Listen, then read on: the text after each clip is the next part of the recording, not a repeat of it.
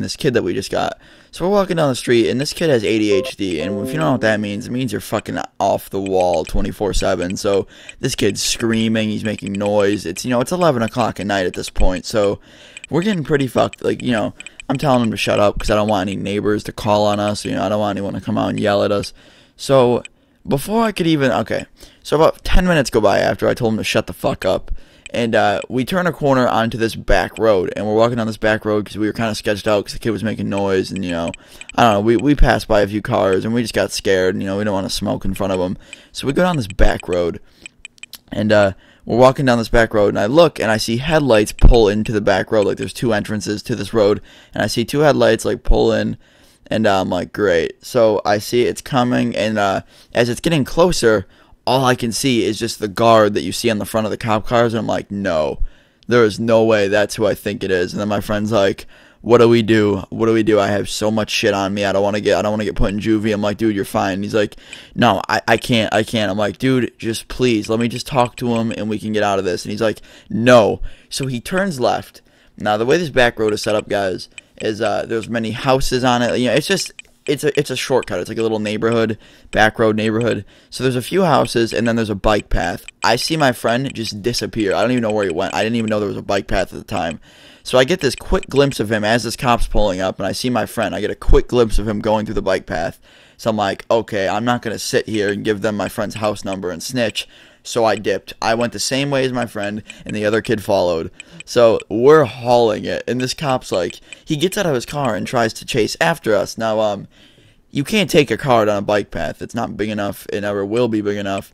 So this, kind of a heavy-set guy, he looked like he was in his mid-40s, is chasing us, and he's chasing us down this bike path. And, I'm not fast at running, especially at the time with the smoker self that I was. So, I couldn't run very good, but, I was doing my best. And I really just, I can't even believe I was running as fast as I did. It must have been all the adrenaline pumping through me. But we got to the end of this bike path within like 2 minutes, and like it was quite the distance. So, at the end of this bike path, we took a left and then went through a yard. We cut through someone's yard and then found another path to take, which led, like, literally, we were, at this point, we were running, this is kind of sped up, but, we were running so fast. We were literally half a mile away from his house at this point. So, we lost the cop's trail, but we were still scared because, what does a cop do when he can't catch a victim? He calls backup. So, we're freaked out. We're thinking that cops are about to come. And, what we do is we call up our friends who have cars, and we're like, yo, we need you right now. He's like, what's going on? We're like, I can't tell you, but we need you right now. And he's like, all right. So my friend with a car came by. He's like 18, and no, at the time he was 17, so he wasn't even allowed to be driving at this point, past 9. He had his junior license. So this kid picks us up. We get in his car, and we quickly get the fuck out of there. Now, as we're driving back to my buddy's house, the kid with the car, we look out the window, and we just see several police. We see several, we're seeing cops. We're seeing, you could see the lights go by. Some of them had their lights on. Some of them were flying by. We were freaked out. So after about 10 minutes of driving, countless turns, freaking out, cold sweats, being completely filled with anxiety, we finally got to the kid's house who owned the car that drove us. So, we're sitting at this kid's house, and we were watching the cops go by. He lives on a main road, so, we were seeing everything. And after about, 12 hours, we fell asleep. So, the next morning, everything died down. And no one really said anything about it. We really thought with our town they'd put it on the news or something, but they never did. But they did call a fuckload of backup to come look for us. But we ended up getting away with it, thank God, because it was horrible. So that was basically it, guys. I hope you did enjoy. It's like 6 o'clock. I'm about to go. I woke up today at 3 o'clock. It's horrible. But anyway, guys, this has been your boy Austin, FFA or Luna. Oh, by the way, apparel's up. It's in the description. If you guys want to go check out the clothes, it's in the description. I think it's pretty sweet. Not too many designs yet, but there's more to come. So anyway, guys, make sure you go check that out. This has been Austin, FFA or Luna. Please drop that like button if you enjoyed the video. Peace.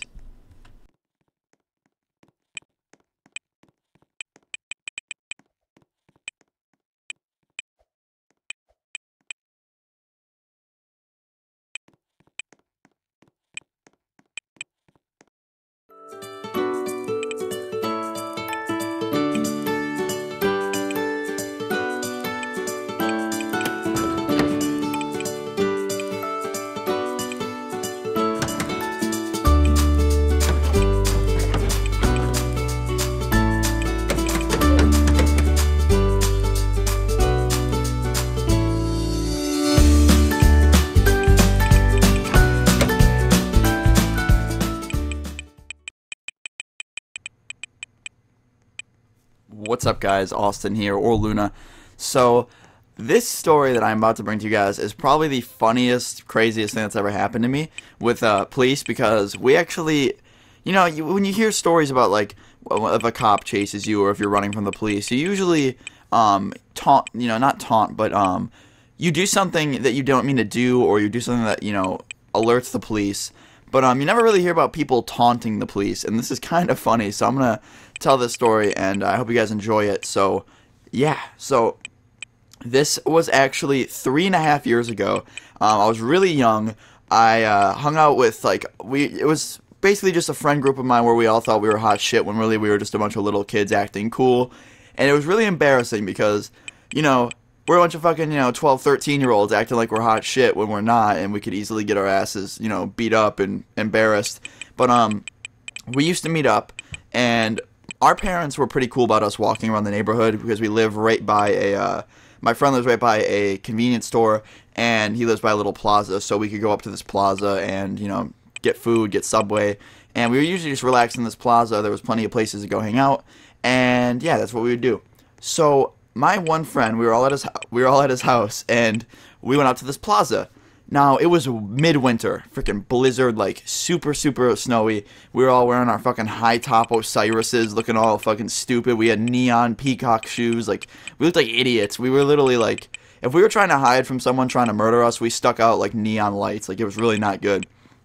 So we went to this plaza, like I said, midwinter, and we started throwing snowballs at each other. I can't remember what made us do this, but we were throwing snowballs at each other. And we were just having a snow fight. Like, we had plenty of layers on. We weren't really cold.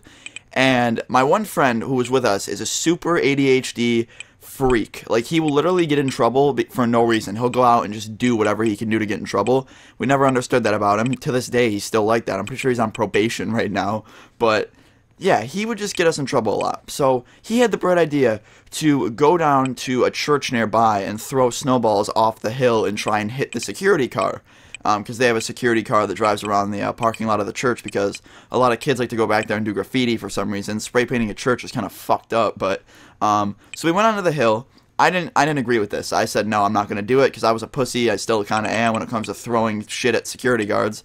So they all start packing snowballs and fucking, like, Tom Brady throwing them over the hill, hitting the security car, because the security guard would park right outside the church on the side right by this hill. So we were throwing snowballs at his car. So my friends were all throwing the snowballs at his car. Like I said, I didn't want to do it. I actually threw like 2, I think, and I kind of backed up and threw them over the hill so he couldn't see me throwing them.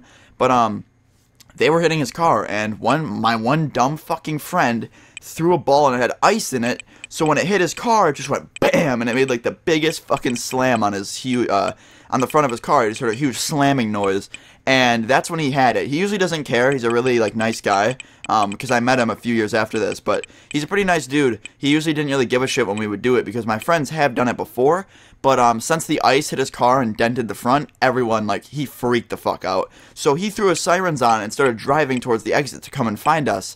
And we started dipping. Like, we didn't, like, run, but we walked into a place at the plaza, and we started hearing sirens immediately, because there actually is there's, like, a police station a good block or 2 away, and if you make a call, they can come right down and get us. So he must have made a call, because we heard sirens, and within, like, 10 minutes, we saw 2 cop cars in the plaza parking lot where we were hiding, and we freaked out. I wasn't trying to get arrested for something I didn't even do. I was 13, guys. 13-year-old Austin. I didn't even do anything. I threw 2 little I threw 2 snowballs over a hill that probably didn't even hit his car, because I was blinded when I did it. Like I said, I threw it over the hill and I couldn't even see his car, so it probably didn't even hit him. And yeah, so I said, I'm like, I'm out. And we walked out the door. I said, I'm out of here. If you guys want to follow me, you can, but I'm going to fucking run away and then go call my mom or something. So I walked out of the doors of the building we were hanging out at. Like, I told you guys, it's a plaza. There's plenty of little stores, and we were hiding in this little store. So we walked out.